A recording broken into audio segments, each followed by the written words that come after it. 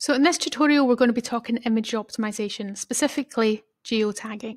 So geotagging is a really powerful way of being able to add location information to photos. And the location information that you can add can either relate to your photography business location, like your studio address, your gallery address, or in the case of wedding photographers, it could relate to the venues that you've photographed a wedding at. There's a couple of ways to do this, and one of the ways not to do it is to use an online tool. We're going to use Lightroom instead. A couple of ways that it can be used, and they're both important. So what I would recommend you do is set up your import presets to add your business location information, which means at least if you don't do any other optimization, the photos are all going to be geotagged to your business location. And then I'm going to show you how to optimize the photos in terms of adding the geotag for wedding locations as well. So we're just going to set these photos up to be imported here. And if you look in the right hand side where we've got metadata, there's a selection of different settings that we can choose. And we can kind of go in here and just look at a bit further information. So I'm just going to click on edit presets. And what I want to do is have a look at the Weddings 2019 preset. So every photo that gets imported, I want it to be set up to have the business location address, and I've updated this for Glasgow, and also to have the copyrighted information set up. So the photos are set to be copyright and they're not suitable for non-commercial use only. There's a link to my website address. We want to make sure that's the correct link as well that matches the canonical of your website. And I've also got my address details in here. So what I would say is if you don't have your location information online, you don't want to be putting your address in here, because otherwise that's going to be findable online, if somebody's looking at metadata. So that information is in there as well. And the way that you would find out these coordinates is just by going to Google Maps. And we're just going to type in just maps and look for my business on Google Maps. So whatever you're doing a search for, it should come up with your local area. If it doesn't, then you can just do a search for your business. But if we just zoom in here, so we can see my business is just over here, and we just want to click on the map pin.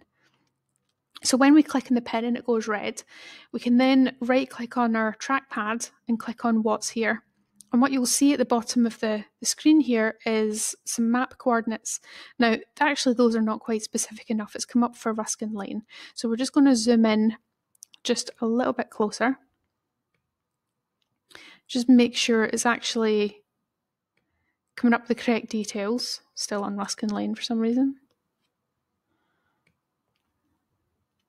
So you do want to make sure this is correct to your listing, right? So that's way closer. We click on what's here now, so that is now the correct address. So then copy that exact latitude and longitude. Now I'm not going to copy this in a video because the recording software actually blocks this at the bottom and I can't really do a copy and paste. However, I have set it up already. So if we head over to Lightroom, we can see that's here.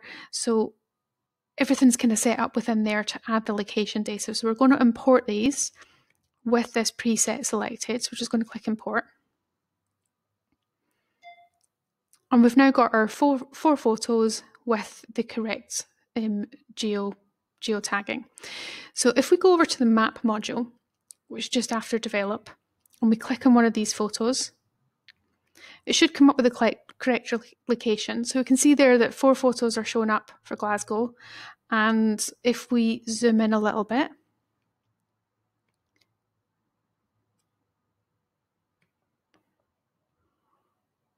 so we can see that the 4 photos are connected to my business location. Now the thing is though, these photos weren't actually taken at my business location, and I don't think it's going to be helpful for them to maybe show up from a business location because they were taken at a cool urban location in Manchester.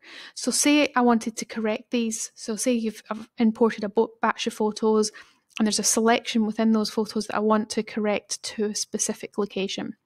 What I can do on the map module is type in the location that is correct. Now, I don't know the exact address, so I'm going to type in what's near it. We've got Manchester Town Hall. So we're just going to click on the extension here and find the location where I took these photos. Now, they were photographed in the entrance of the library. So you see this round Manchester Central Library building here. And then there's like this grass roof on the new Town Hall extension next to it.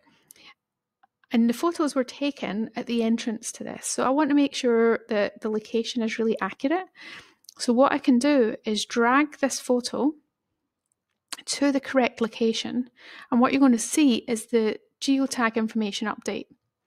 Okay, so now that that is been added to there, and if we hover over it, see it's been updated. And if we look over on the right hand side, the GPS data has changed. So if we look at the previous photo, the coordinates are for Glasgow. And then if we look at this one, the map coordinates are different, and that's for that correct location. And if it's not quite right, you can always zoom in a little bit more. You can zoom in the map and say actually it wasn't quite there, it was between the gates, it was more like there-ish. And you can just kind of move it and it will correct. And then that can be exported. And it means that although you still want to be optimizing the photo with an accurate file name pertaining to the location, alt text that's relevant to the location, also text on the actual page or post that it's attached to that's relevant to the location as well. But having the geotagging, it's just another kind of box that's ticked. It's just another kind of level of reinforcing the accuracy of where that photo should be shown for. So that's going to be really helpful, and I would recommend that wedding photographers do that for wedding venues. And you can also be really specific. So, for example, this couple had their photos taken at various locations around their venue. So they got married at Albert Square Chop House, which is just at the top here where I've got my cursor. And they had a portrait shoot where we used quite a few different locations around the town hall and the library, and a few cool different locations in other streets.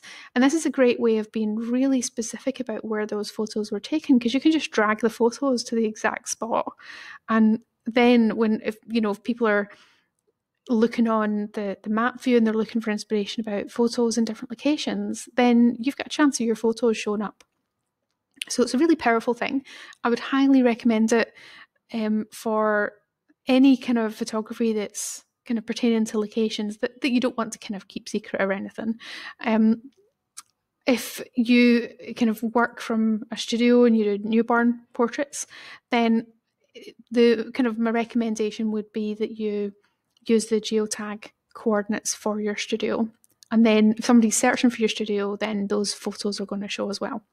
Okay, so if you've got any questions about that, you can ask in the Facebook group or shoot me an email. But I hope that helps, and I'd love to know how you get on with adding your geotag location within Lightroom. Awesome. Look forward to speaking to you in the next tutorial.